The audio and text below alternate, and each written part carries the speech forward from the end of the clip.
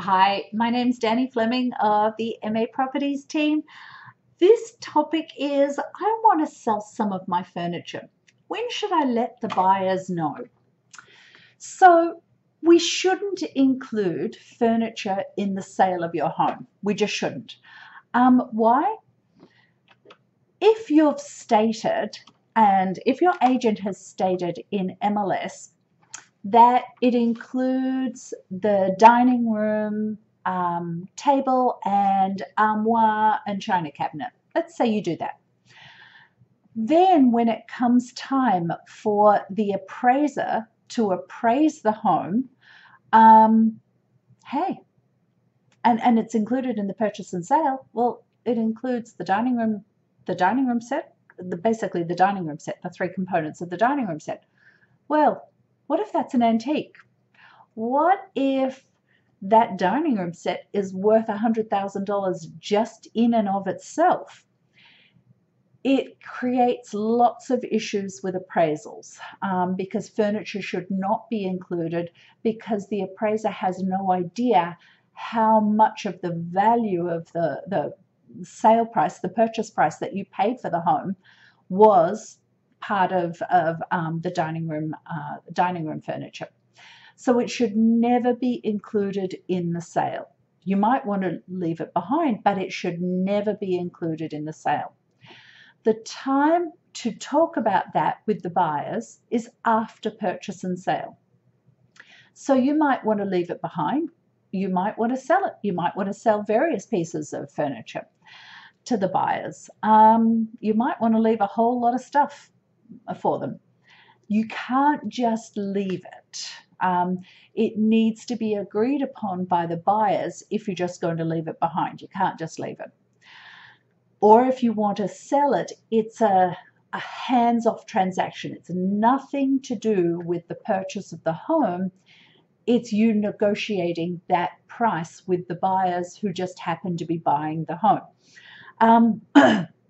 So say, for instance, what we typically do in that scenario is you come up with a list of what you want to sell, how much you want to sell it for. Don't just say, I want to sell this. The buyers need to know how much you want to sell it for and how much you want to leave behind free. And then we send that list off to the buyer's agent. The buyer's agent sends it on to the buyers, and the buyers will either say yes, no, they'd buy it for cheaper, etc. It's a negotiation at that point. And the buyer's agent and the listing agent are just the go-betweens. We're just taking the buyer's response and giving it to you. You're just sending it via us to the buyers again. And then at walkthrough, whatever's been agreed upon, whether it be, let's say they agreed to buy something for $400, that money changes hands at closing.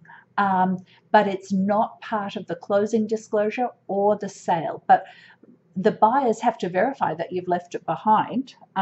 So once they've done walkthrough and they've spotted the furniture that they bought has been left behind, you can either leave a check with the closing attorney, leave a check with the buyer's agent gets it to the listing agent, leave a check with the buyer's attorney, and the buyer's attorney will get it to the seller's attorney. But it's nothing to do with the sale of your home. And typically, most closings are taking place separate. The seller is signing paperwork beforehand, the buyers are signing paperwork on the day of closing. So it's not necessarily the case that you're going to bump into the seller. So the check needs to be gotten to the seller via the various mechanisms that we have, the various people who are at closing after you've done walkthrough.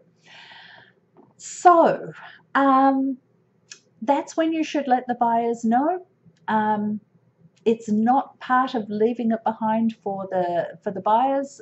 It has to be agreed upon by the buyers that even if you're giving them stuff for free, you can't just leave it, because then you're breaching the broom clean condition.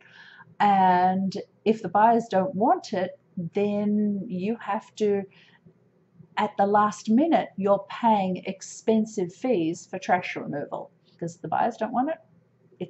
You either take it to your place or it goes to trash.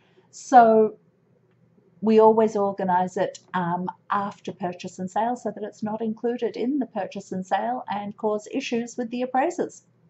So anyway, that's pretty well a summary of what happens there and how that happens. If you've got any questions, give me a hoy, and you've got my contact info following, and have a great day. Bye.